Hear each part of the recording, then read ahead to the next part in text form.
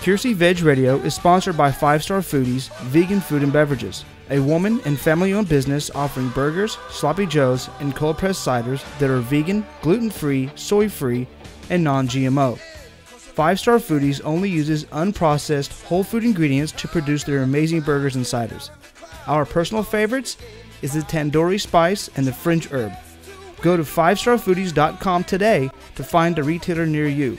Can't find 5-Star Foodies? Contact 5-Star Foodies and find out how you can get your local store stocked. Kiersey Veg Radio is also sponsored by Thrive Market. Thrive Market is a revolutionary online marketplace with a mission to make healthy living easy and affordable for everyone. Thrive Market members pay a low annual fee of $59.95, and that's less than $5 a month, and are currently offering free shipping on orders over $49. Give their service a try now by going to KierseyVegRadio.com/ThriveMarket and seeing what all the buzz is about.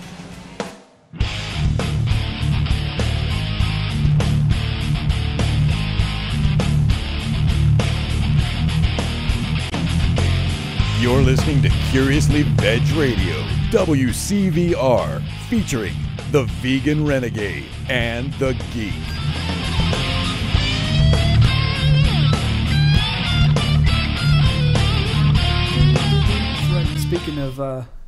Speaking of gym day, Right.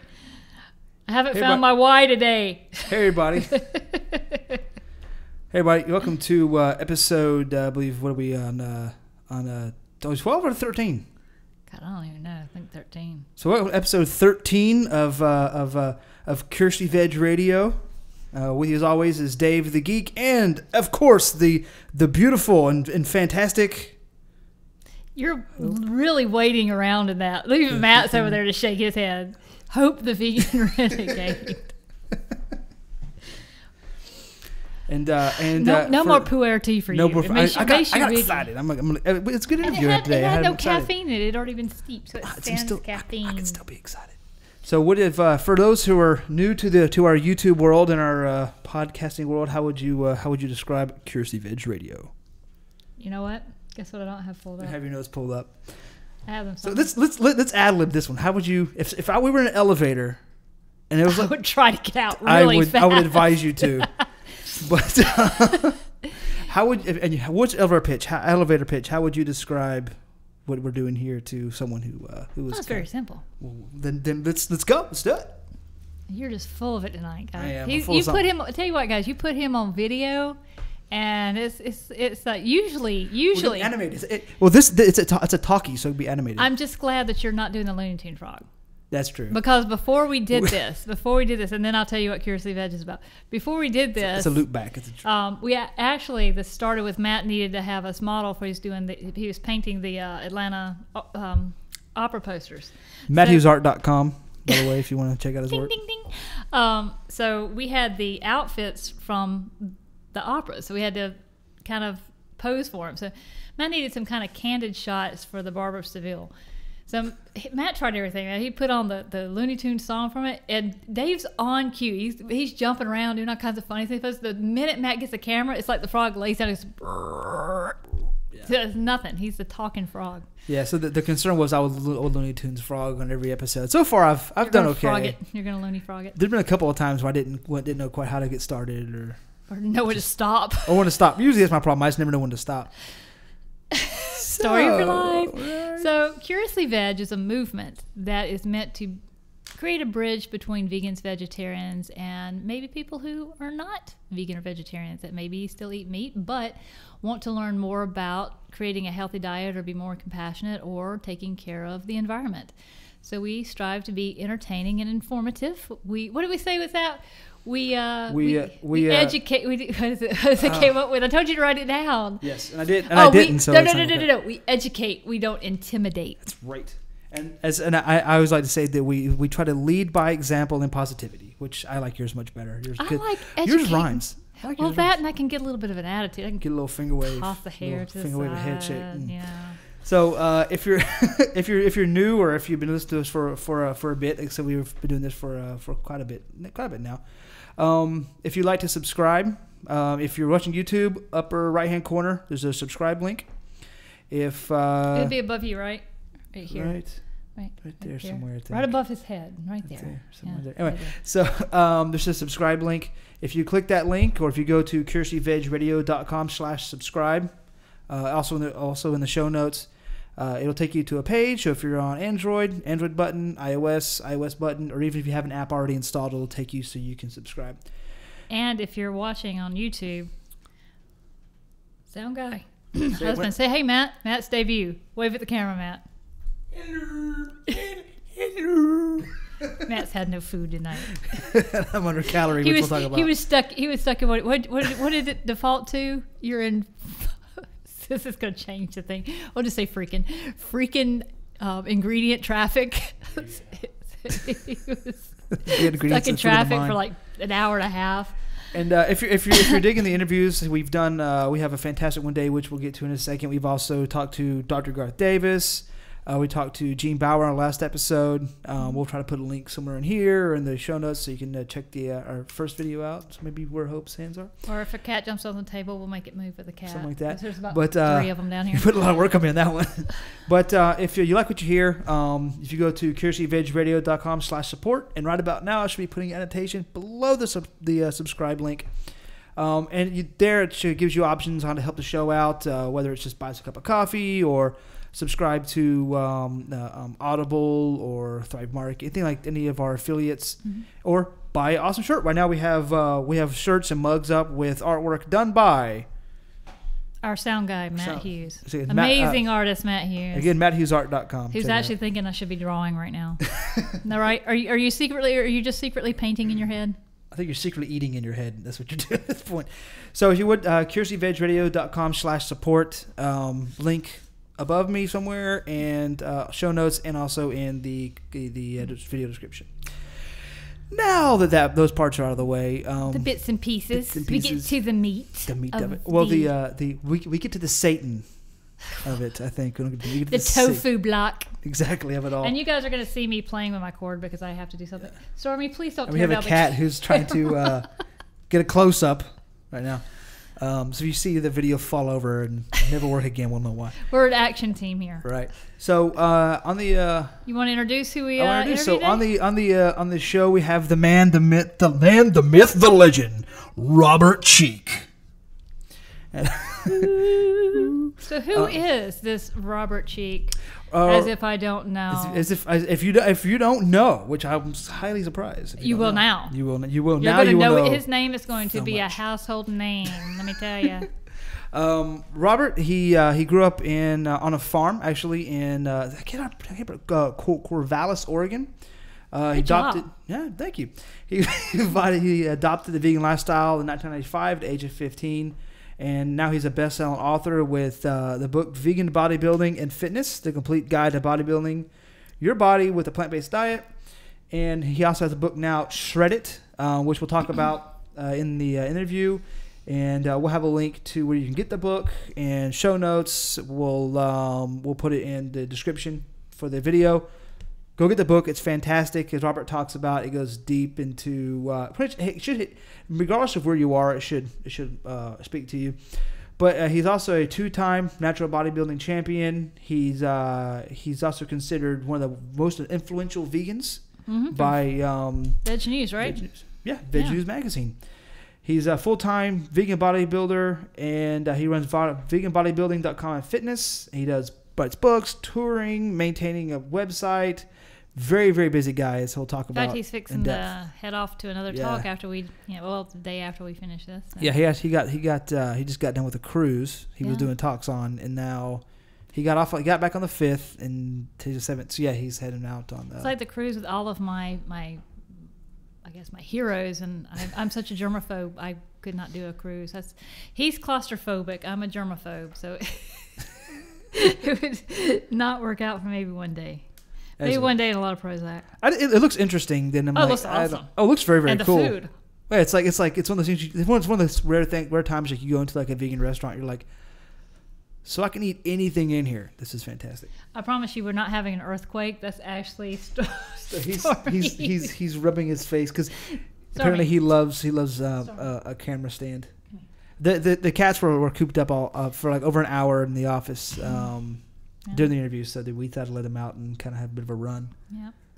So without further ado and without any more catastrophes, we'll have in our interview. All right. I guess here is our interview with the amazing Robert Cheeke. Yep. Enjoy it. All right, Robert, thank you very much for coming on and spending time with us on Curiously Veg Radio. And I know you just got back from a cruise, so I know hopefully you're somewhat rested. Yeah, thanks, David. Appreciate it. And thanks for having me. I am rested, a little bit under the weather from changing climate and lots of germs on board with thousands of other people. But hopefully my voice will hang in there today. And I appreciate you having me on. Oh, thank you for coming. You sound great.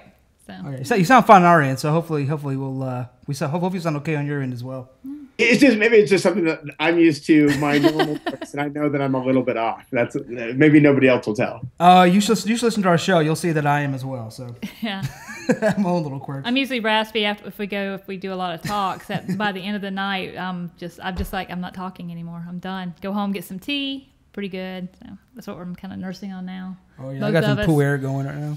So yeah, I came straight back from the cruise and went straight to the sauna, steam room, back in my old stomping ground, back in 24-hour fitness, back where I'm used to going, hitting the weights, and then just trying to sweat it out and clear sinuses and get right back on track. And I had a great workout yesterday, actually. Awesome. I had one of my best workouts in a while, so slightly less than 100% after a long week in the Caribbean, giving lots of presentations and fitness classes and workshops and lectures and signing books and all that stuff that's part of the vegan cruise, and then right back at it for back and shoulder workout, push-ups, crunches every day. So yeah, stayed on top of it. Awesome. Fantastic. Yeah, I saw a Facebook post that, I guess before you got on there, you went to a 24-hour fitness and saw a guy that's just huge, and he asked you about your vegan shirt. Come to find out, he's vegan. It was a small gym, and how many people did you meet? Like 3 people that were vegan? Yeah, it was funny. I was at this. I was in Coconut Grove, Florida. I've never been there before. I just looked on GPS, found a 24-hour fitness that I belong to. It's a chain. I've been to 100 locations or so around the country. And I go to this gym. I see this.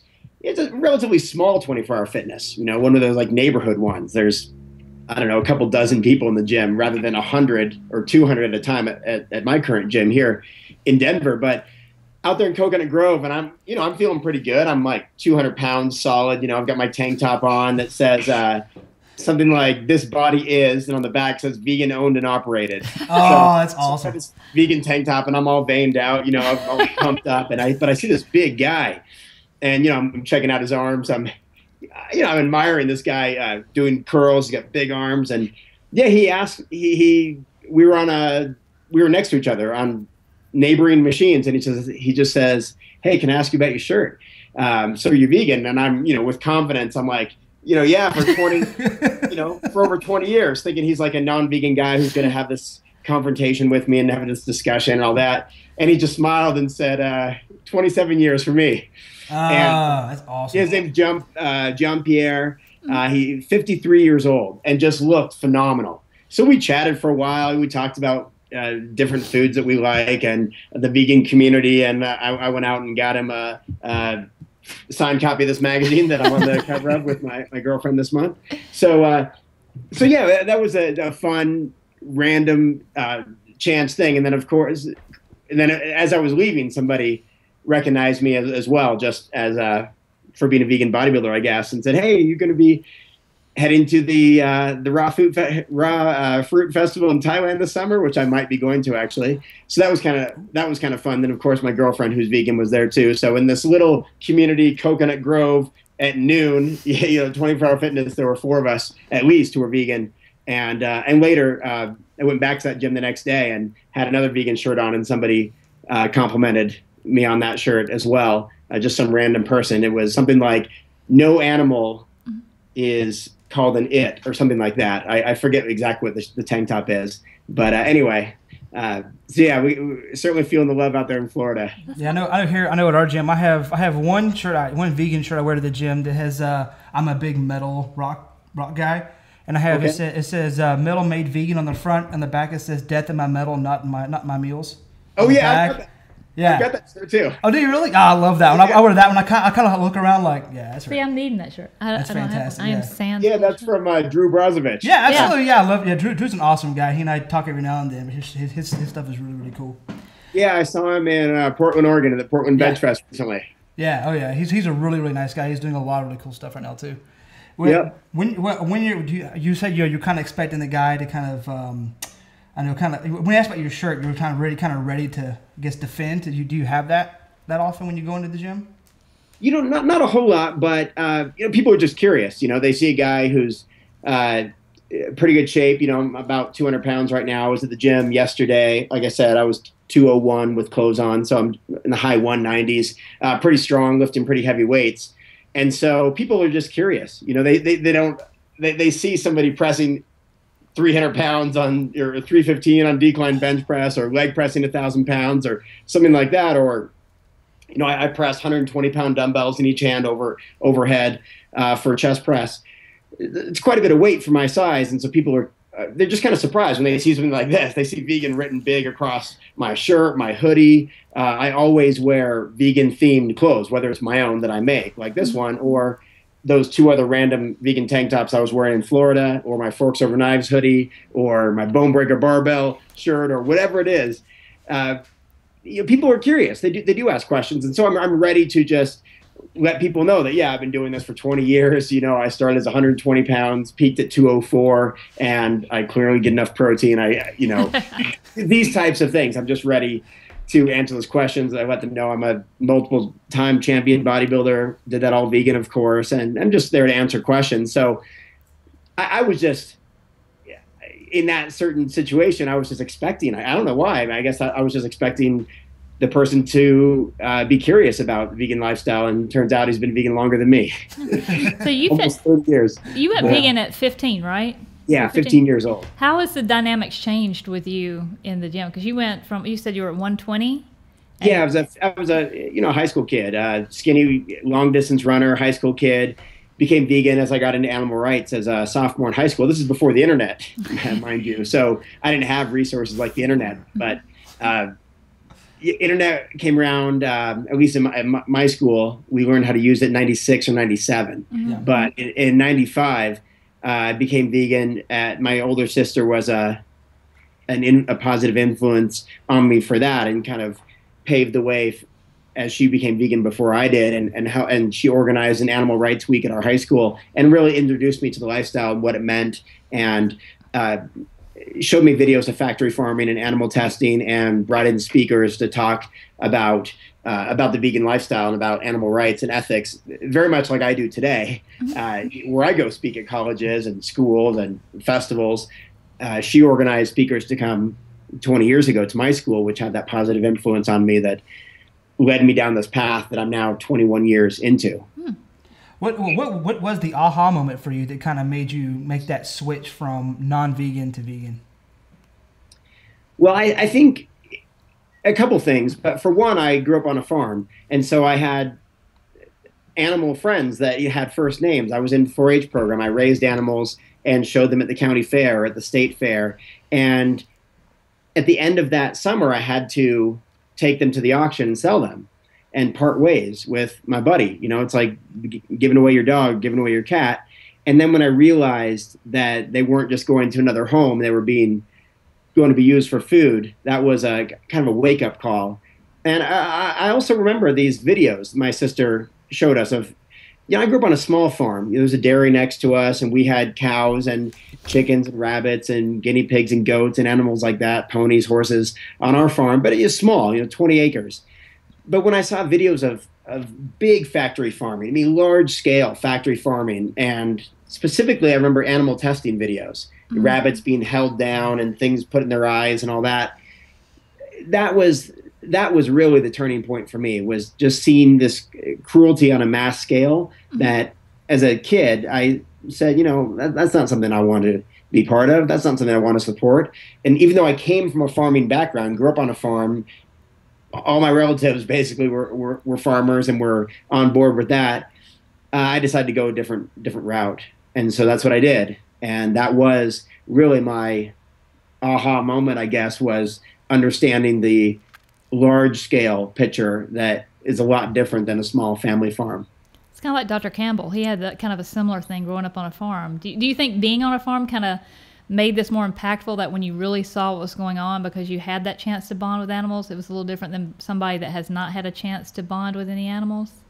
Yeah, I think so. And actually, I just talked to Dr. Campbell a few days ago. He was on the vegan cruise as well, and we had a nice 30-minute conversation about our farming backgrounds, and just, I see him every year, and it's fun to catch up with him, and he played a huge role in my transition to a whole food plant-based diet that I'm on these days. So I give a lot of credit to him, and I think so. I think you're right. I think because I'm able to connect with farm animals in a way that a lot of other people can't or haven't been able to, because I've lived with them.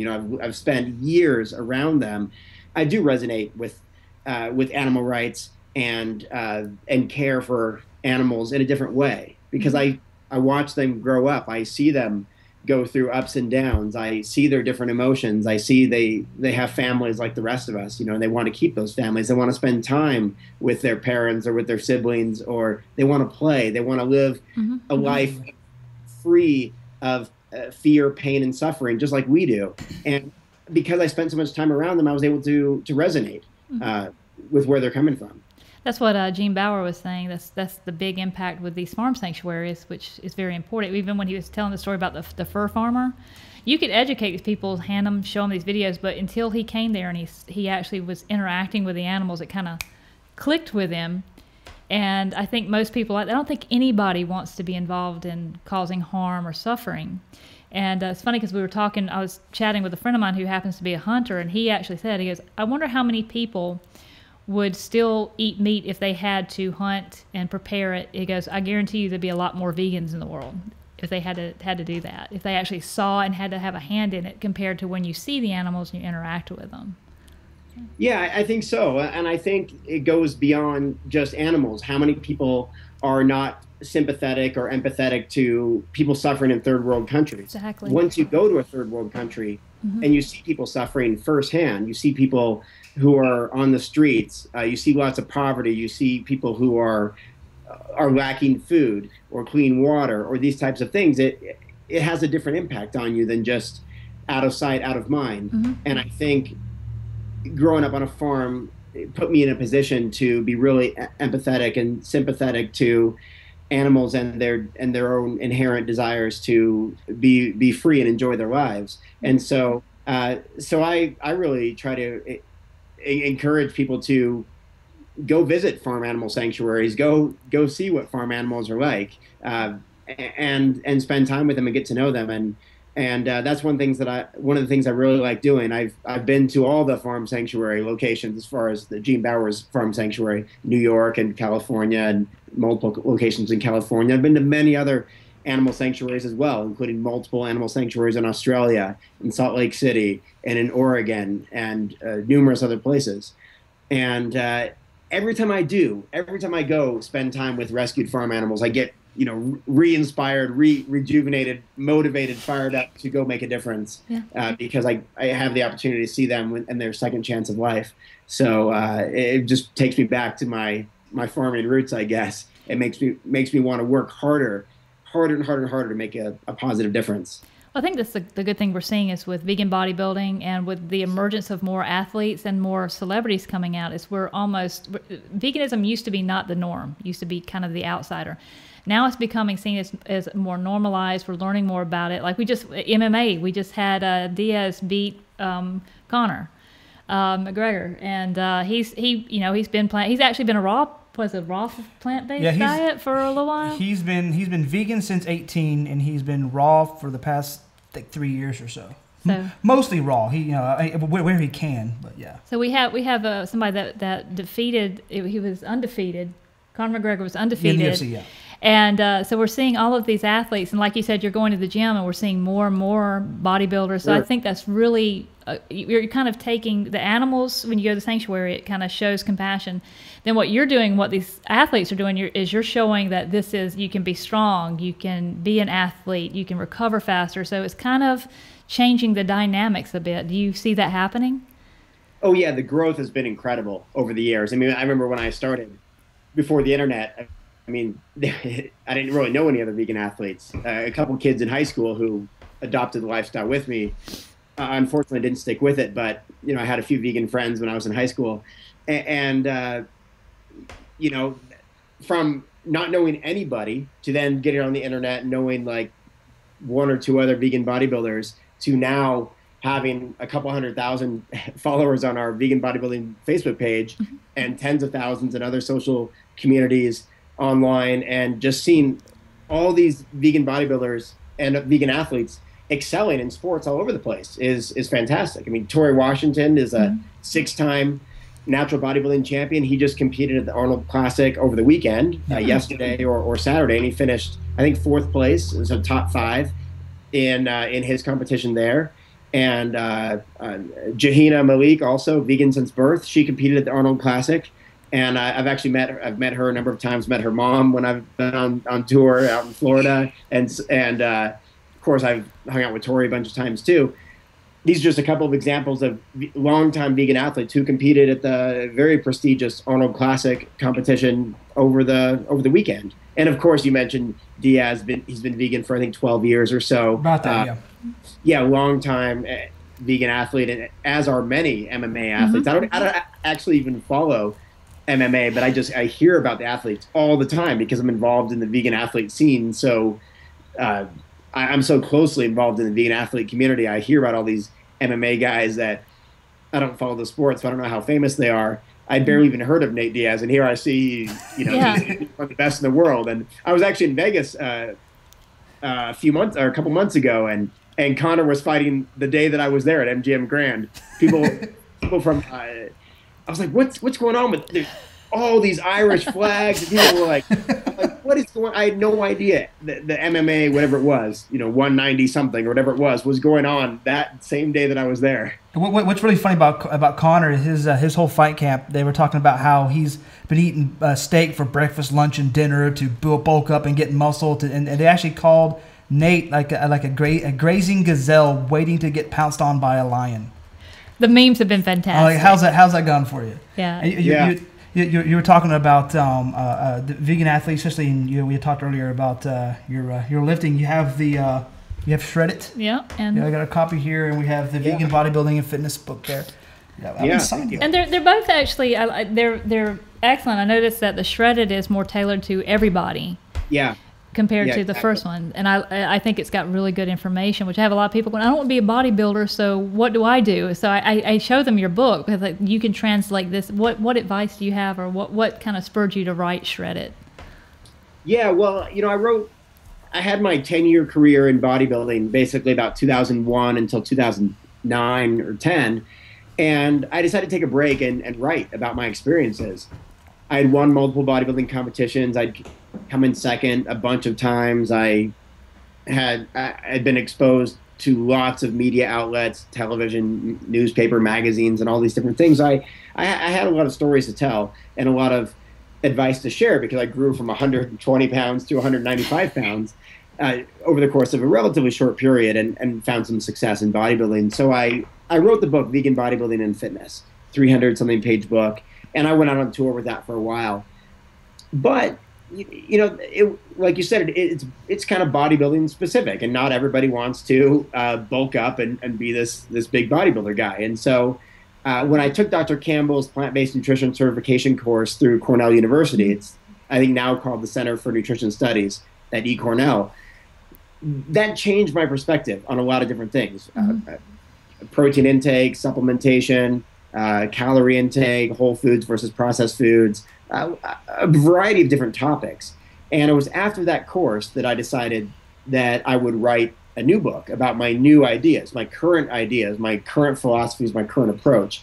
And that's where Shred It came from. And I'm very pleased and fortunate that I got it endorsed by Dr. Campbell, as well as Dr. Esselstyn and Forks Over Knives and many others. And you're right that it is geared toward anybody. I mean, anybody who wants to burn fat, build muscle, increase endurance, be consistent, accountable, transparent, and achieve goals. This is the book that I spent 2 years writing, 30 peer reviews from, top people, Dr. Greger, Dr. Esselstyn, Campbell, Forks Over Knives, all Kathy Freston, Juliana Hever, George Eisman, registered dietitians. I mean, real experts, real scientists, real experts. And it also, I've got it right here. It also features dozens of other plant-based athletes, and that's a huge aspect of the book too, where it's not just me and my ideas. It is endorsed by these great doctors and professionals, as well as featuring dozens of other plant-based athletes to show there's a lot of people doing it, including people that are almost twice my size. So, and thank you for giving me a mention in that. My husband was laughing at me because I was reading through it, and I looked through the back. I was like, took a double take. I was like, holy crap! I got a message on Google Chat. She's like, I'm in the book. It's like, yeah. Okay, Yeah. First breathe. But yeah, I was like you. I took Dr. Campbell's course. I see it right there, page 327. There you are. Yeah. Giving me the endorsement, yeah. But yeah, I took Dr. Campbell's. Is like with me, I thought I knew a lot until I took that course, and it really wakes you up. It makes you reconsider. Everybody thinks he knows when you go to the gym, you're downing the shakes. They're like 200 grams of protein, or you're taking handfuls of supplements, and you then when you learn about the science, which is, you do talk a lot about, how to do that in your book. It really makes you aware of how efficient our bodies are if we get out of the way and we do the right things and give it the right fuel, which plant-based does.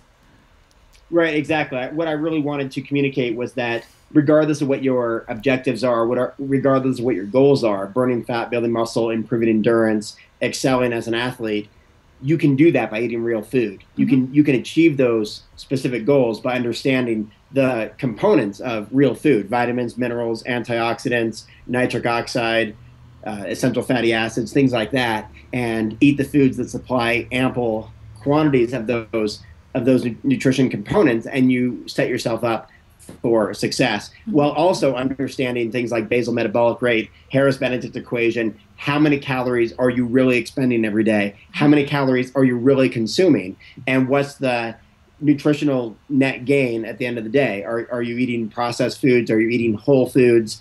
And what's the breakdown there? And what's your nutritional return on investment?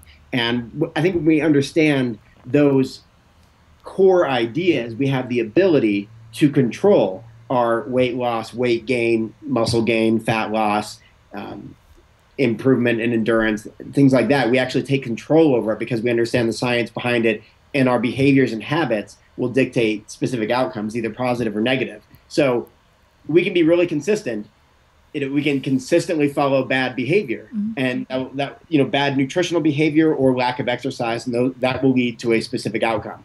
Or we can follow consistent behavior that's positive habits, daily exercise, plant-based whole foods for the majority of our calories, eating a caloric intake that is in line with our specific goals of fat burning or muscle building or maintenance, and we can see the positive results. So I'm really big on consistency, accountability, and transparency, and this book, I think, does a fantastic job of laying that out for people, so we really do achieve goals, and we can have a positive impact, feel good about ourselves, lift others up, and have this trickle-up effect that inspires other people and saves lots of lives along the way, human and non-human animal lives. Oh, yeah. We're talking about consistency, and we're talking about calories and diet and things like that. How would you suggest the diet change, if at all, between a off day and an on day when it comes to lifting? Yeah, well, on your lifting days or your exercise days, maybe you're not a lifter, but you're a runner or whatever. On your exercise days, you burn more calories. Maybe you burn 500 to 1,000 more calories, depending on the type of workout you do and the duration of that workout. So, your caloric intake can be a little bit lower on off days if you're not burning as much. If you're trying to avoid gaining too much, Right. Extra body fat or just extra weight, or you want to limit your calorie intake.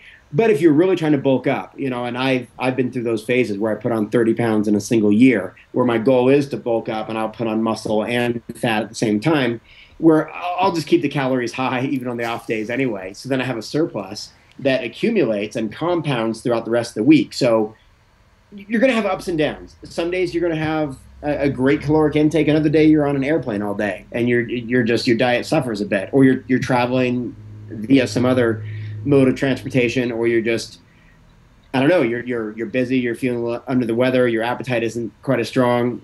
And so if you are trying to, let's say, bulk up and add mass and good quality muscle, then you want to keep your calories high even on your off days, because you just want that to accumulate and compound to lead to a net gain result. And as long as the days that you are in the gym, let's say you have 5 days on, 2 days off, you're working really, really hard, compound multi-joint movements, dumbbells, barbells, free weights, body weight exercises, then you should see those muscle building results. So I think it really depends on your personal objective. I know that's kind of a general, but yeah, it works. If you're trying to burn fat, I would keep the calories lower on your off day. If you're trying to bulk up, I would keep them the same, based on what your true caloric expenditure is and what your daily targets are. So if you burn 2,500 calories a day and you're trying to bulk up a little bit and you're eating 2,800 or 3,000 calories a day, I would keep it about the same if you're bulking up. Trying to burn fat, make it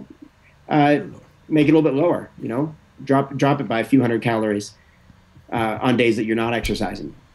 I was reading about you eat a lot of bananas before you work out. That's one thing I hear is, don't eat fruit because it's got so much sugar and you're going to get fat. Because before I work out, you usually see me with an apple or a banana and I'm out the door. But do you get that a lot? As many as you eat? Do you get people just kind of looking at you like, why are you eating all that? Because fruit will make you fat. No, not really. I use that as fuel. I just tossed out some banana peels that were in my car a second ago that I was eating just running some errands. And I've got a few, I think 3 more bananas in the car because I'm heading to the gym later on. Mm-hmm. And I eat bananas during the workout too, because at the moment I'm trying to add mass. I'm not worried about burning fat right now. If I was trying to burn fat, I would not eat during the workout because I would want to burn through my stored glycogen, stored carbohydrate, and then eventually get into a fat burning zone where I'm using fat as fuel. But right now, because I'm trying to just get the most out of my workouts, to have the most energy, to get the best pump, to be at my strongest, then I will eat bananas during the workout. And I just sit there, peel them in the gym, and just eat, toss the peel, and go about my day. And no one really says anything or mentions anything. I just carry them around in my gym bag and use them, or oranges, little tangerines I'm peeling and eating during the workout. It's always like with us, it's like you can tell the vegans, because even when he came in, he comes and goes, that's a lot of bananas. Because you can always see, because especially if you go to Trader Joe's where they're cheap, we just kind of pile them on, coming out with bags of bananas. Like, you eat a lot of bananas. Like, oh yeah, they're good. Well, it's almost the perfect exercise food. I mean, they're about 70 to 90 calories depending on the size. They're kind of dense and heavy. As far as fruits go, I mean, they're much heavier than raspberries or watermelon or blueberries or any other oranges or any food like that. So they're a heavy, dense, tasty, nourishing fruit. And so, I'm going to feel much more full from having 2 or 3 bananas during my workout than a handful of blueberries or raspberries or a few chunks of mango or something like that. So banana seems to be one of the best foods for sustained energy during a workout, and it's something that's light on the stomach, so it's not going to upset my stomach like if I were to have a sandwich or a burrito during the workout. Well, that's interesting. You said you eat bananas during your workout, and something I've always been told over and over again is you shouldn't eat so close to a workout or during a workout because it pulls blood to the stomach, and you're not going to get as much pump into the muscle from the blood. Is that something it is not true, or you don't see a problem with? I don't see a problem with it. I think if I eat something heavy, that could be problematic. So if you eat like I just mentioned, a sandwich or a burrito or a bowl of rice or potatoes right before a workout, it could upset the stomach. It could be a problem. But I'm not doing a lot of movement during my workouts. I'm mostly just lifting weights. Sitting in one spot. And sitting on a bench. I'm pressing and sitting on a bench. I'm not like, I'm not running around bouncing. If I were, and I do those workouts sometimes. Yeah. I do these total body, high intensity cardio conditioning workouts. And that's what I lead on the cruise ship. Lots of jumping jacks and star jumps and high knees and all that. If I eat before that, my stomach goes crazy because food is bouncing around, blood's bouncing around. But if I'm just lifting weights, it's really easy. I just walk around, just doing some rows. I feel better now then, yeah. And then I just sit and, rest for a minute or two and go back after it again. So no, I have no problem adapting to consuming food during my workouts. I've been doing it for years. And it's working, so. Yeah. Obviously. Yeah, there you go. There it is. It's hard to fit the whole forearm in. So just remember, Dave, bananas and not those bars that you ate before I put you through HIIT training where you were over in the corner about to die. Oh yeah, no, that wasn't good. I did a Tabata set with him. I had a little protein bar that didn't settle that well. Yeah, those are bars are a couple hundred calories per bar. They're nuts are a big part of those calories, and those can be pretty heavy. I mean, if I eat something like Lara bar, Vega snack bar, whatever, before a high intensity cardio workout, then I'm feeling it in my stomach too. I wish I would have had just a banana, not hundreds of calories of Lara bars. Well, you talked a lot about calories and things like that. So like Torrey Washington doesn't count his macros, how much protein he gets and all that. Do you worry so much about macros, or just making sure you get the calories regardless of where they're coming from? Or yeah, in Shredded I talk about having a 70-15-15 approach. 70% of calories coming from carbohydrates, 15% from proteins and fats. Do I document everything these days? No. I've been doing this for 20 years. I have a pretty good idea of my caloric intake, and so I kind of go on feel, much like Tori does. But because there are millions and millions of people who have no idea what they're consuming, they have no idea how many calories are in, especially the processed foods that are loaded with oil and refined carbohydrates and wheat and breads and things like that, they need to know. They need to document this stuff for at least a couple weeks to know what they're consuming. I mean, I give these lectures all the time, and I share with audiences that there are people in this room right now who, based on their gender, age, height, weight, and very importantly, activity level, should be eating, let's just make up a number, 2,300 calories a day in order to maintain weight. Yet these people with this objective of what they should be consuming in order to maintain or maybe even lose a little bit are consuming 3,500 calories a day without knowing it. They have no idea how many calories are in the pastries and desserts and refined foods. And so they're having this surplus of 1,200 calories a day, which is not just 1,200 calories a day. It's nearly 10,000 calories a week, nearly 400,000 calories over the course of a year of excess. And this is why we slowly and steadily gain fat, gain weight, get out of shape. This happens to millions of people who give up on their New Year's resolutions after 2 weeks in January. The most common day globally is January 17th that people give up on their New Year's resolutions, because a lot of people don't understand how their behaviors relate to their end goal.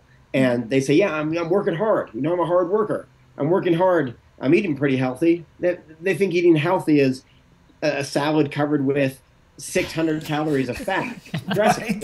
They're more fatty than a pizza or burger, but they pat themselves on the back for having a salad. And so that's why I do talk about documenting caloric intake and the macronutrient breakdown, because the average fat consumption in America is somewhere between 33 and 37% of calories. That's huge, and clearly we have a problem with obesity and issues related to that in our country and around the world.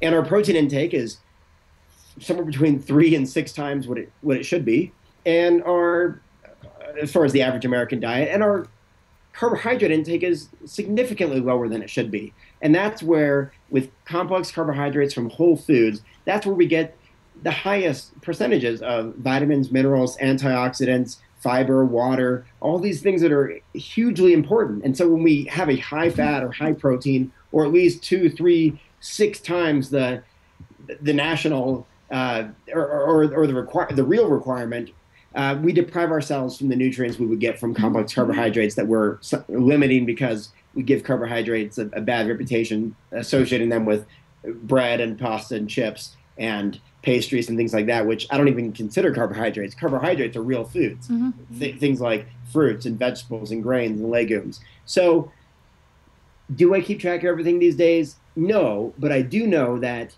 based on my gender, age, height, weight, activity level, so I'm about 6 feet tall, 36 years old as of a few days ago. Happy birthday to me. Oh, happy birthday. Happy That's birthday. Awesome. Yeah. Appreciate it, March 2nd. So 6 foot tall, 36 years old, probably about 197 pounds right now. I was 201 yesterday with clothes on, so about 197. It counts. It still counts. It's good. And working out 5 days a week in the gym, plus push-ups and crunches, 7 days a week. When you factor all that in, I burn about 3,240 calories a day. So that's significant to know, because I have roughly, that means that I have to eat 3,240 calories ish to stay around 197. Now, if I get injured and I stop going to the gym and my enthusiasm goes down, my caloric intake goes down because I'm not burning as many calories, so I'm not having to eat as much, I'm not stimulating my appetite as much, I'll naturally just lose weight. I mean, my body will go all the way down to 175 or so, because that's, as a former distance runner, that's where my body likes to go, down to 170 pounds. But if I want to bulk up, I want to continue to add mass. I was 204 pounds a month ago before a really crazy travel schedule over the last 4 weeks. My caloric intake was higher. It was over 4,000 calories, because that's going to put me, that surplus, in a position to add mass. So the reason I say all that is that if somebody does have a specific objective, I mean, obviously somebody like Tori is a champion bodybuilder, knows his body very, very well. Same with Derek Treesize, Giacomo Marchese, Mindy Collette, Danny Taylor, many others. They know their bodies really well. But the average person doesn't. The average person doesn't know what their caloric intake is. They don't know what their caloric expenditure is. And that's why I think it's important to at least research that and document it for yourself. And the best way to do that is use a basal metabolic rate calculator and a Harris-Benedict calculator. And this will tell you, based on your metrics, how many calories you're expending. Then you decide how much to consume based on what you want to do. Bulk up, lose fat, stay the same. That's one thing I've seen with a lot of people is they're so scared of calories and they're scared of carbs. So for somebody that they're sometimes are resistant about doing the measurements, they just want you to hand them something. So I recommend them just doing a journal. And when I say you're not eating carbs, you're eating fat. And you're not eating. You're some days you're not even eating enough. I'm looking at maybe 900 calories here in this day, and you're active, and that's working against what you do. And it's almost like they turn their head, but they're so scared to really look at what they need and kind of take it from there, because we're bombarded with all of this information of carbs are bad and this is bad and lower your calories. Sure. Well, I think the root underlying cause that you're probably getting at is that most of us don't want to know what the reality is. We want to be able to find justifications for our poor habits. That I want to eat oil because of this reason. Some studies show that it's good for me. I want to eat these pastries. I like the way they taste. I don't want to know how many calories I'm consuming. I don't want to know, because that reality might make me feel bad. That might make me question my own work ethic and my own willpower and my own abilities to adapt and change. And I don't want to do that. I don't want to change. I'm relatively healthy. I really like the taste of chocolate or of whatever the food is. I really like fried food, or I really like dessert every single day. I just do. And I don't want to change that behavior. And I'll deal with the consequences if there are any consequences. And I'm not even convinced there are consequences. I think my excess weight gain is because I hurt my knee and I wasn't able to train as much or whatever. It's that type of mentality that, most of us don't want to know how many calories we're consuming. We'd rather not know. We don't want to know we don't want to admit how inactive we might be, because we might feel bad about that. And as long as we can keep on going with the status quo and just keep on keeping on, we're okay with that. And that's okay, but that mentality is not going to get us to excel. We're not going to achieve high levels of success. We might succeed a little bit, but we're not going to achieve high levels of success with that mentality. And I think one of the things you touched on, I write about this in Shred It, I talk about in a lot of my lectures, is that we want a 100% return on a 40% investment, right? Right. Yeah. I want to get fit now. I want to get healthy now. Right. I want to achieve this. I'm only going to give up one thing, though. I'm only going to change one behavior, yet I want it all. I want all the success of ripped abs, big chest, big muscles, whatever the case is. And but I'm only willing to change the small amount, and that's not how it works. So what do you, just a quick thing, what do you recommend when you have that, when you see that resistance with people? What are some tips that you can give for those that maybe that's going, yeah, that's me, but I don't want to admit it. So what are some things that people can do to help overcome these roadblocks? I think we have to ask the question why as many times as possible. Why does fitness matter to you? Who cares? Why do you want to change? Why do you want more energy? Why do you want less body fat? Why do you want to be stronger? Who cares? You have to be able to answer that. You have to be able to answer that for yourself and find your own meaning behind it. And I remind people that think of anything you've ever wanted to change. How do you get smarter? How do you learn a language? How do you learn auto mechanic skills? How do you learn technology and computer skills? You do it by applying yourself. How do you run a marathon? Not training every once in a while. You do it every single day. You want to speak fluent Japanese or German or Spanish or Mandarin? Well, don't practice once a week and tell me that's your best effort. You want to go over to Tokyo and speak fluently, you better practice every day. Well, the human body has to have the same response. You want to lose weight? You want to get bigger and stronger? You want to win races as an endurance athlete? Well, then you've got to put yourself in a position to do so. And so that's what I really communicate with people, is that I use those expressions like put yourself in a position to succeed. If you want to go speak fluent Japanese in Tokyo, does it make sense to practice German 5 days a week? No. So if we plan to burn fat, does it make sense to continue to eat heavily processed, refined foods that have lots of oil in them, which is 4,000 calories per pound? Does it make sense to eat that way and expect those results? Absolutely not. If you want to get bigger and stronger, but you're not willing to go to the gym on a regular basis and do resistance training, you just feel like doing jump rope, is that going to build bigger shoulders, arms, legs? No. One has to put one in a position to be successful in order to become successful. So find your why.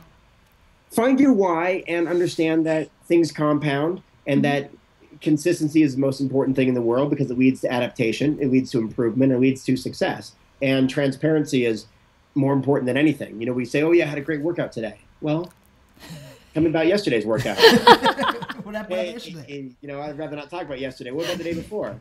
Ease up off my back. Come on. We're talking about today. Guilty. And I say this stuff all the time in my lectures. I'm like, again, go back to the pat on the back. I had a salad today. Well, great. Well, maybe the last salad you had was August. We remember these great things that we do. Today I went running today.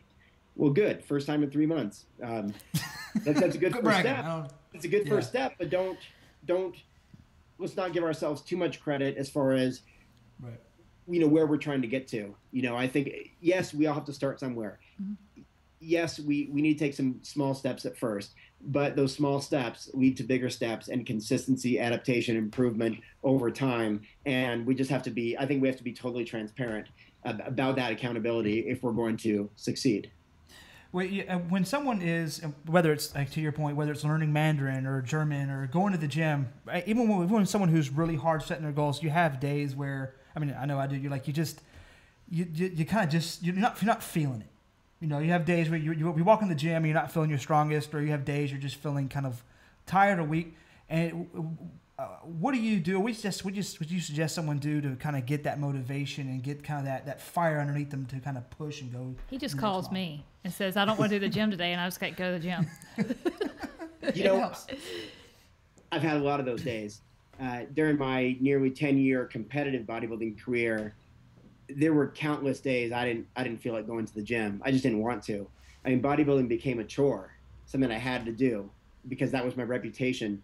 That was my identity. If I wanted to succeed and win bodybuilding competitions, I had to dedicate hours a day. And oftentimes I was following, back then, a low carbohydrate diet. I just didn't feel like it, and I didn't want to go. But I've always been able to picture multiple steps ahead. Today just sucks. I don't feel like it at all. I'd rather do anything than go to the gym. I'd rather just check Facebook notifications. I'd rather take a nap. I would rather just go eat a bunch of comfort food. I'd rather do all these different things, but I'm able to connect the dots ahead of time and say, Robert, if you can just stick with it today, get through today, then you can get through tomorrow and you can get through the next day, and eventually you're going to get that goal. I had dreams of becoming an author. best-selling author. I had dreams of winning bodybuilding competitions. I had dreams of getting on magazine covers and being on TV and all this stuff. Some of these are somewhat materialistic, being out there in the spotlight and all this, but they're things that I wanted from when I was a kid. And I wanted to do it to make a difference. I wanted to stand up and represent some sort of cause. And I was able to do every single one of those things and many more things. And those are hard things to do. It's not easy to write a book, and it's not easy to sell lots of books, and it's not easy to win bodybuilding competitions. Especially, a long time ago when there weren't a lot of people who were vegan doing it, and you had to kind of learn your own way of doing it in the mainstream sport of bodybuilding, just navigate your own way. But I was always able to see that what I do today is going to affect tomorrow. And I'll tell you, there were times when I first started. I mean, can you imagine? I was about 150 pounds by the time I gave up cross-country running in college. And so I was 20 years old, about 150 pounds, but I was 6 feet tall, 150. And when I first started lifting weights, I mean, tiny little weights, tiny little arms, but I knew that I would adapt over time. It was frustrating at first. The easiest thing in the world is to give up. This isn't in the cards for me. It's not in my genetics, not in my DNA. Robert, you're a really good runner. Just stick with it and maybe make some success out of that.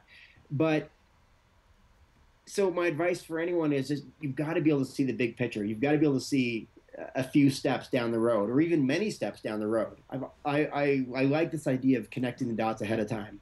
So yeah, you don't feel like it. You're tired. You just traveled across the country. You're bored. You're feeling sick. You're a little under the weather. You're whatever. There are definitely times when rest is called upon, such as when you are feeling a little bit sick. Maybe it's a good idea to keep germs at home, not take them to the gym, and just rest up.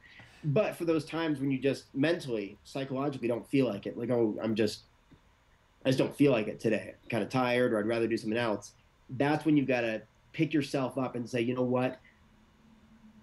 The discipline that I can exercise today, the discipline that I can display today is going to help me later on. It may not even help me in fitness, but it's going to help me in work. It's going to help me in my career. It's going to help me in relationships. It's going to help me in some area of life that if I can show myself that I'm strong enough to do this workout today when I don't feel like it, that I'm strong enough to handle difficult situations later on down the road in life in general. That's what I would say. Okay. I mean, Fantastic.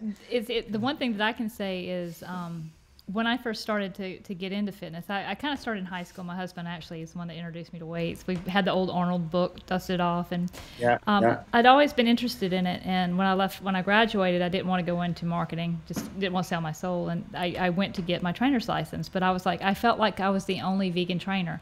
Then I found you. So I found my why, but I also found you as a role model and started going, this is doable. This is here. And I grabbed your book. I started following, vegan bodybuilding and stuff. And I know, and like I said, Shredit's excellent for that. And I know Dave wanted to ask, who inspires you? Yeah, good question. Different people than you'd expect, I think. A lot of people expect to say Arnold and all these bodybuilders, and that's not necessarily the case. I was inspired by my older sister Tanya, who introduced me to the vegan lifestyle. She was an integral part in my development as a vegan athlete, and still continues to serve as a huge inspiration today. She's been vegan for 20-something years and continues to be a great role model. America's greatest running legend, Steve Prefontaine, who passed away before I was even born. He came from a small town in Oregon. He's from my region. I was exposed to his life, through various documentaries and movies when I was a high school runner, and that really spoke to me about drive and passion and work ethic and being the best that you can be.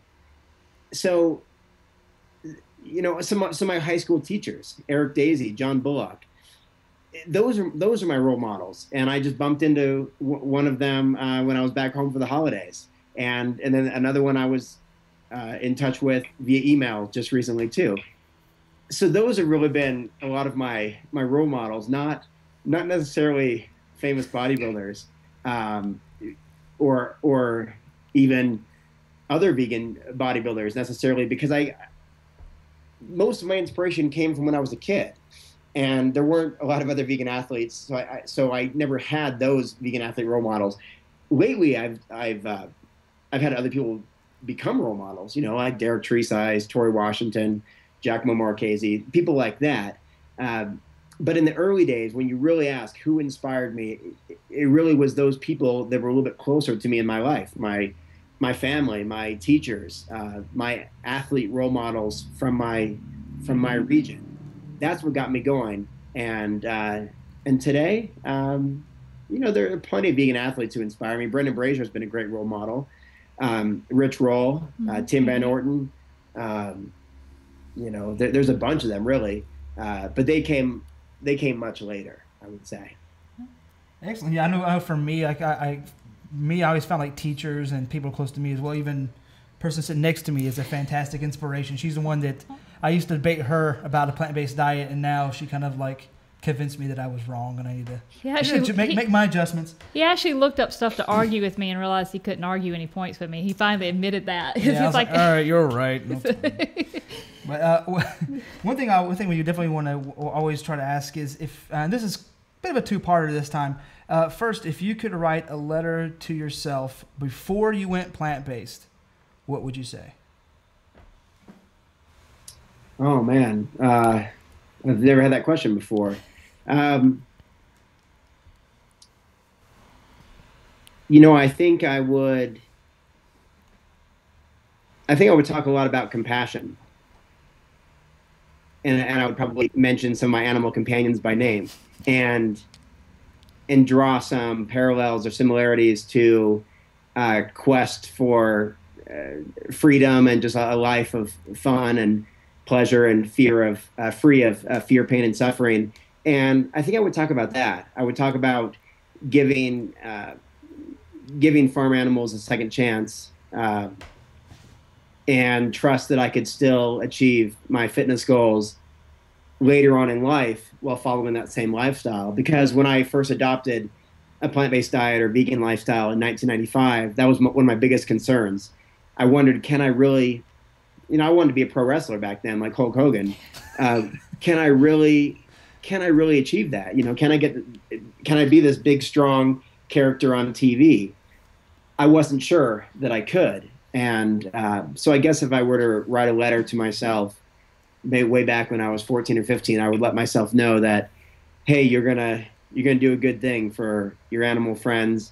They may not be able to thank you for it, but it's going to enhance their lives, and you can still become a bodybuilder someday, or a pro wrestler someday, or a champion athlete someday, by following that path. So I think that's what I would tell myself.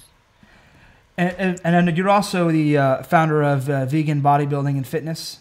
Yeah. What would you say to yourself when you were first starting on that adventure? Yeah, I started that in 2002, so I was 22 years old, and I thought it was gonna be pretty big time. I thought I'd sell so many T-shirts and write books and do all this stuff and become this great entrepreneur. Because I've always wanted to be an entrepreneur as well, in addition to being a vegan athlete and all the things that I've mentioned, be an author and pro wrestler and all these different things. I really wanted to be an entrepreneur and create stuff. Even when I was a kid, I was making my own board games. I was planning on cultivating my own land, on the farm. I wanted my own little plot so then I could do my stuff and get a return on investment on it. And I used to work on cruise ships, and I left that lifestyle at age 22 or 23 in order to pursue my own business.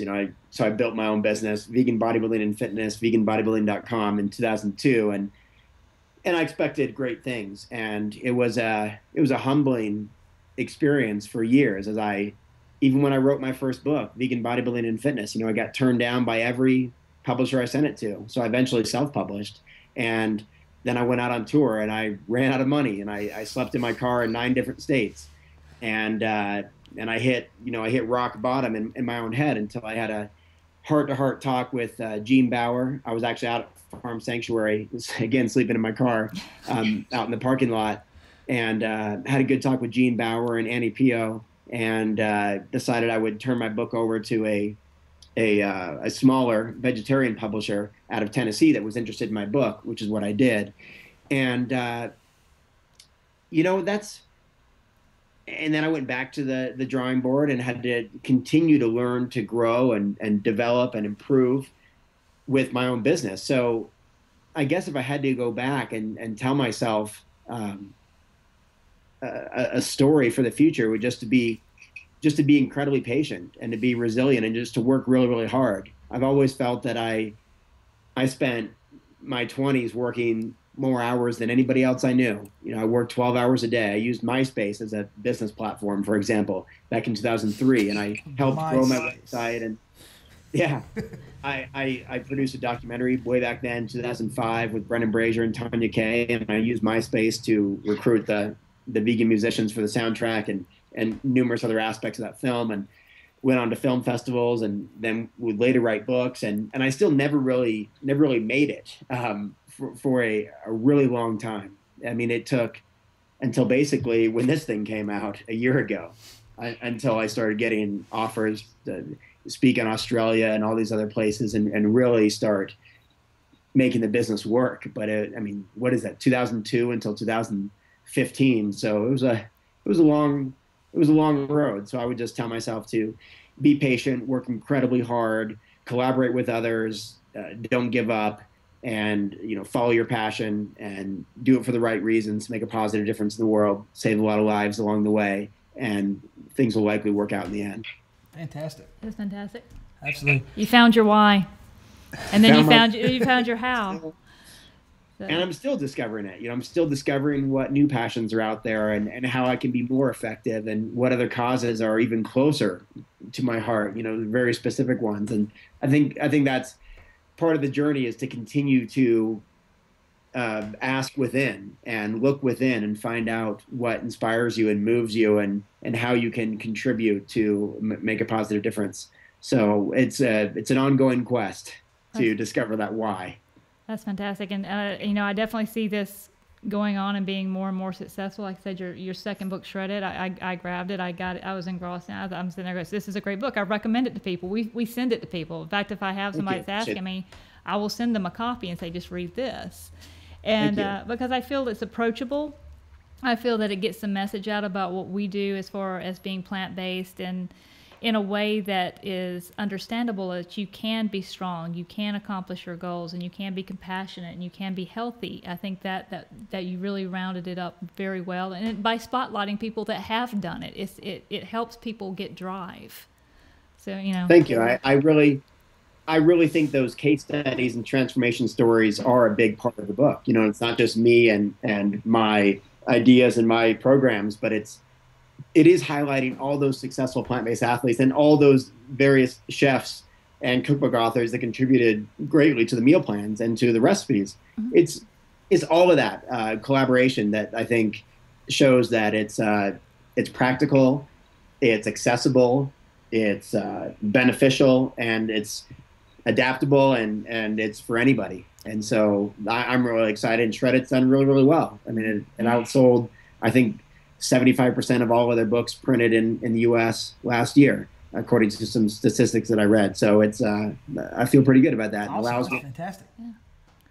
Yeah, it allows me to travel essentially every week. I leave in I leave tomorrow. The day after tomorrow, I leave again. I just got back from the cruise, and even before the cruise, I was in Colorado, Arizona, Oregon, and Canada in 4 consecutive days. Then back to Colorado, then over to Florida for the cruise. Now I'm back, and I'm off to Nevada and Arizona next week, and then off to Southeast Asia for a bit. So a lot of travel is coming up. Well, thank you so much for taking the time to talk to us. Curiously Veg is pretty new, and we're here because we want to kind of bridge the gap between vegans, non-vegans, and we want to show, highlight people like you and the things that you do, and like the farm sanctuary, and even some of the local people that we have, some fighters that we have, to kind of give that message that's easy to understand and promote those who are out doing the good work, those who found their why. And now your why can give other people their why and their how. But I do think that, your book is excellent, and congratulations on the success. I'm very glad that it's successful. Thanks, Hope. I appreciate it.